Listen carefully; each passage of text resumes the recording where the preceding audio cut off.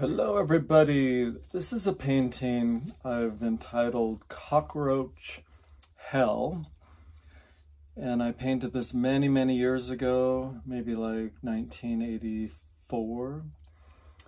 It was in Hawaii and there were cockroaches, and so they sold these cockroach traps, and so the painting includes cockroach traps glued on. So there's some cockroach traps making like a bridge, and there's a little boat. And these are some building shapes made of the cockroach traps. So this is an acrylic painting, and I will show you some close-ups.